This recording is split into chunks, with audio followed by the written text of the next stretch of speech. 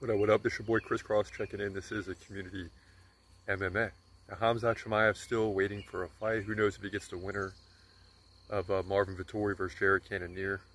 Still on hold for that. We'll find out after this Saturday, though. Expect a fight announcement in the next few weeks. But I know you did see the video, hopefully you did, of Khamzat sparring with guys 300 plus pounds. Super heavyweights. And holding his own, that's for sure. You can even say he was knocking those guys around.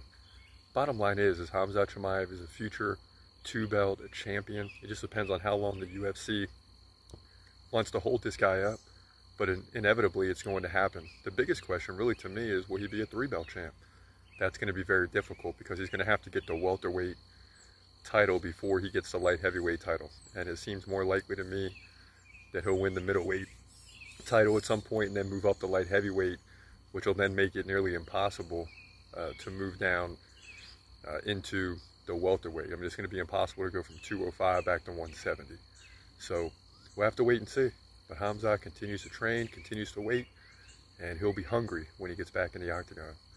This your boy Chris Cross. This is a community MMA.